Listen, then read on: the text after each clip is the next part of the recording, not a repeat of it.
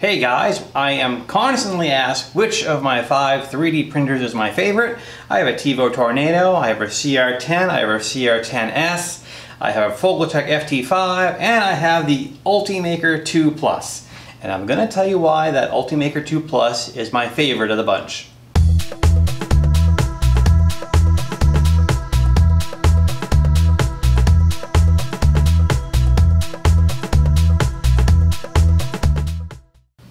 Hey guys, welcome to Where Nerdy is Cool. My name is Paul. This is where we cover all topics that I consider nerdy and cool. So welcome.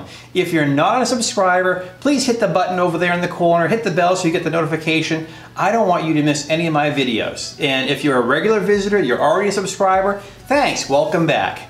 So yeah, so we're going to talk about why the Ultimaker 2 Plus is my favorite printer of the bunch here. You would think that, you know, it's the most expensive printer I have. I have 4 other printers that cost less than $700. You'd think I'd be screaming to the top of the rafters, about how awesome they are for the value. But I gotta tell you, the Ultimaker 2 Plus has really been my go-to printer for quite some time now.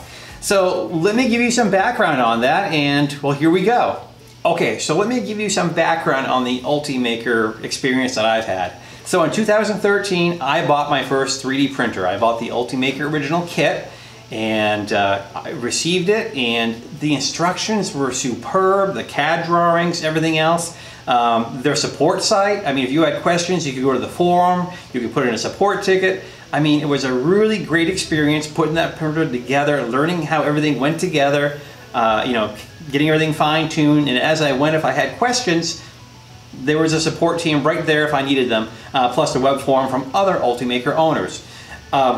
So that was how I started there. And then, of course, as I mentioned, as I got a couple years into the Ultimaker original, as I wanted to do some things that the original couldn't do as well, that's when I purchased the Ultimaker 2, got it from Fabricate as a refurb, did the upgrade, and there you go. So as you can see, my first 2 printers have been Ultimakers, and that's been part of my experience, and it's probably why I'm so fond of them.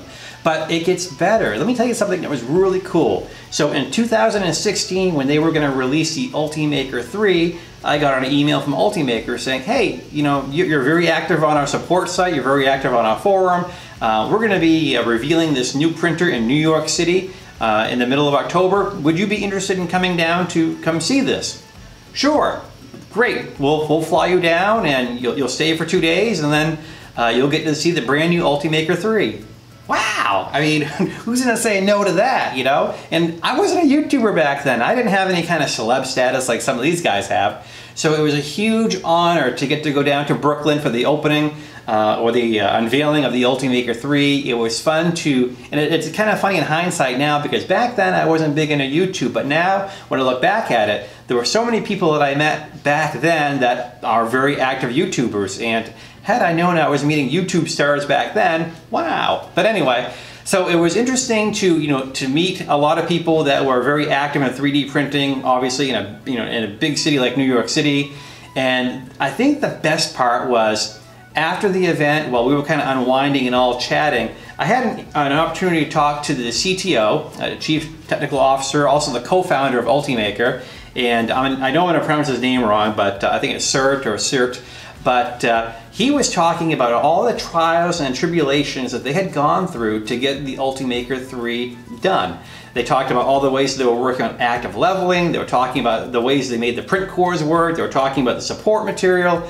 It was like having I had an inside glimpse into what these guys were going through to, not only meet but exceed their customers' needs. And it was, to me, it just blew me away. I mean, it was fascinating to hear from, this, co-founder and, Chief Technical Officer of Ultimaker, to find out all the things that they were doing to make their printers, really, really solid, to make them great, and to make it so that the customers didn't have to worry about knowing the guts of a 3D printer. Their goal was to make a device where the printer would take care of itself. You just feed it the ecosystem of Ultimaker materials, you use Cura, and you do what you want to do, you make your designs, and the printer's job is just to print it with awesome results. And I'm a customer service guy. I've been in the retail customer service. I've been an IT guy for 25 years, so I know all about making people happy, especially when they're not very happy and you know, what have you. But it made a really great impression on me to know that these guys and their company were really striving for that customer experience. So big respect to them for that. Okay, so I know what you guys are thinking. You guys are going, Paul, that's fantastic, but you're talking about a $2,500 printer, and a lot of us are making the best of our $300, $400, $500 printers. You know, why in the world are you talking about a printer that, you know, so many of us just can't afford? Well, it can be done. I pinched my pennies for a long time before I got hold of my Ultimaker. I mean, I'm like a lot of you guys. Well, I don't have a lot of sponsorship. I don't have any, I just have me. But I mean, I don't have a big toy budget. I don't have a big 3D printer budget to do some of these things. But I can tell you that for the money, the Ultimaker certainly makes it all worthwhile. I mean, let's take a look at a couple of things. So, and let's be really honest here, okay? So if we're talking about our TiVo Tornado, CR10s, ANETs, and other printers, most of these printers, when we receive them, we have to calibrate them, we have to tune them, we have to print upgrades for them, and then in some cases we have to, you know, try to find out what's going on. So we have to figure out what's going on with stepper drivers, salmon skin, ring a bell with anybody? You know, so I guess the biggest point I want to make to you guys is that, you know, yes, the printers are more expensive, but what is your time worth, okay? So if you're looking at getting a whole fleet of, you know, CR10s and stuff like that, they're all going to require a fair amount of tuning and calibration and what have you to make them print reliably.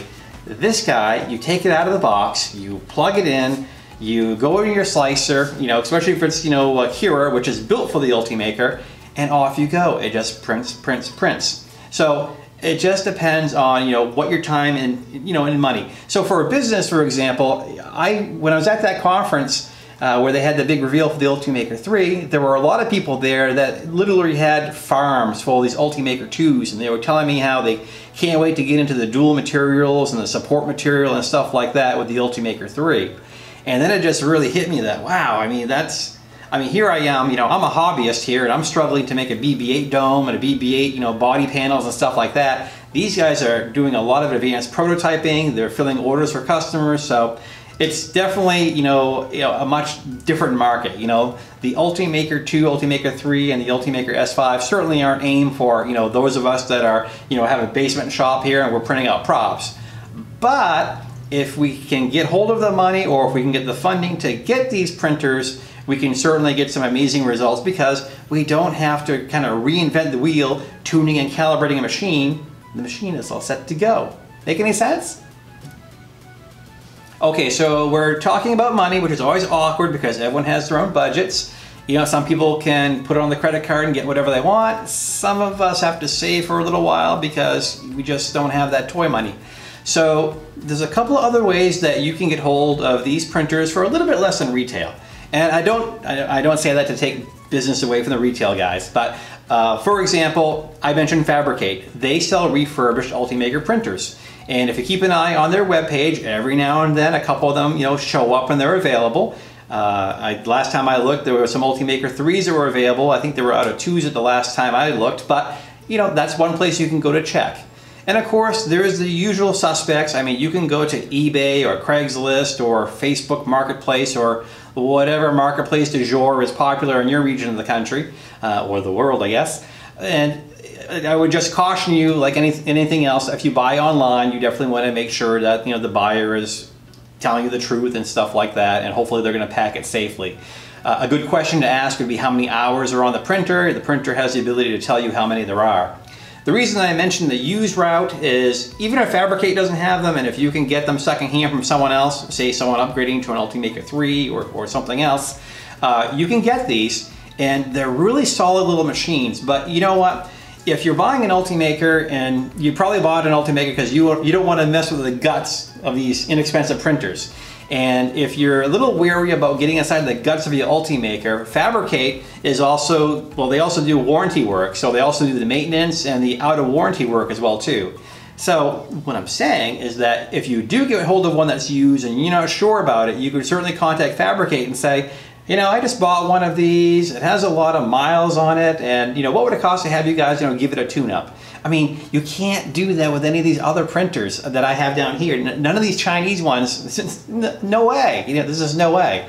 So that's a really nice feature right there. So if you're in the Ultimaker ecosystem there, you know, dealing with Fabricate and so on, if you do want to do those upgrades, those can be done for you. Another point that's worth mentioning is that Cura is built for the Ultimaker.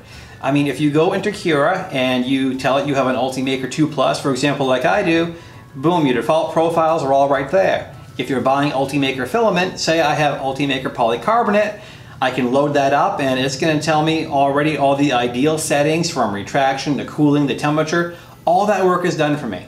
So unlike, for example, if I want to print, you know, say, you know, PETG in the CR10, I can look around on Facebook, ask people what they've used for settings, and I can do some experimentation back and forth. And, you know, I may or may not have a couple failed prints before I get a good one. Whereas with Cura and the Ultimaker, all that work has been done for you. They have already gone through and created profiles for the materials they offer. So that's a nice perk to have. Another thing worth mentioning is the hot end on the Ultimaker 2 Plus. You don't have to worry about changing out a whole bunch of stuff to use different filaments. It is built to work with PLA, ABS, you know, for example, if you want to do polycarbonate or some other materials, they're all supported. So you don't have to worry about, you know, reinventing the wheel, taking the hot end apart or upgrading it to something else. It's gonna work. So that's a nice feature as well. All right, so that's why the Ultimaker 2 is really kind of my go-to printer. Was this a review? Maybe, kinda, sort of, I don't know. But I just wanted to share with you guys because a number of you have asked, because that is why it's my go-to printer. It's just so little drama. I mean, I don't have to worry about stepper motors. I don't have to worry about, as I mentioned, the electronics or other stuff. The Ultimaker is built from quality stuff. It's well supported. I mean, if you have questions, as I mentioned earlier with my UMO, the Ultimaker original build, I mean, there is support from Ultimaker. I mean, with these guys, with the TiVo Tornado, the CR10, and the other printers over here, where do you go for help there? You wind up going to a Facebook group, and you know, the Facebook groups are good, but if you're trying to find an answer, well, sometimes, you know, you got to really scroll. The search feature is okay, but the point I want to make is that there is not a central website that the manufacturer offering direct support to their customers. The goal of some of these other ones is just make it as cheaply as possible, get it out, and then make the next model. So that's the difference right there. So what do you think? Do you have an Ultimaker? Do you have another make model printer that just prints everything out really, really great and doesn't cause a lot of headache? Let me know in the comment section below. I'd be really curious to see, you know, what your experience is, what make model printers you have, and well, just how does it work for you? All right, guys, I thank you guys for watching. I just want to remind you that you can find me on Facebook, where Nerdy is Cool, on Instagram, where Nerdy is Cool, and my website is wherenerdyiscool.com. I tend to post things often on social media so you can see what I'm working on, so be sure to check that out. If you wish to support me and my channel and my efforts over here, you can do so at patreon.com/wherenerdyiscool. And that's our video for this time. Let me know what you think in the comment section below. Give me a thumbs up if you think I did a good job. Give me a thumbs down if, well, you just want to be that guy. So anyway, until next time, remember, this is where Nerdy is Cool.